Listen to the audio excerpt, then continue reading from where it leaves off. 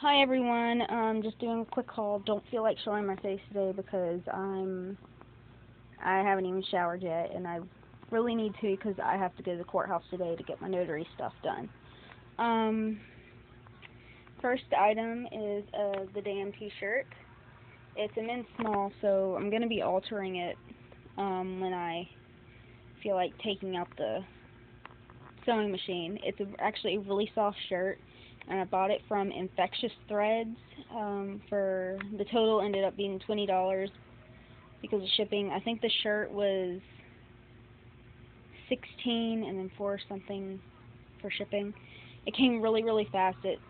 In prior email, it was really great. And that company, the website is very hands-on. Like they email, like they don't give you the no reply emails. They actually give you emails that you can reply to if there's a problem.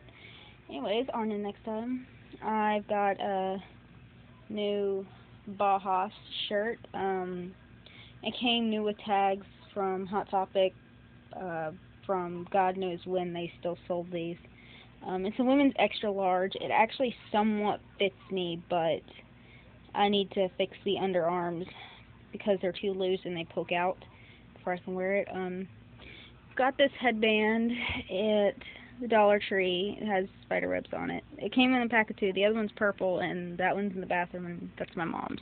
I took the spider web one. It's $1. Got hair goo from the Beyond Zone. Their demented hair goo, and I actually love it. I put my hair up in a mohawk with it yesterday, and it was great. Then I've just today, what I've received is this beautiful human hair wig, with the net cap, not a full front lace wig or anything. I love it. I don't know how to style it yet, so I can't wear it, but I need it so that I can shave the sides of my head and have a real mohawk.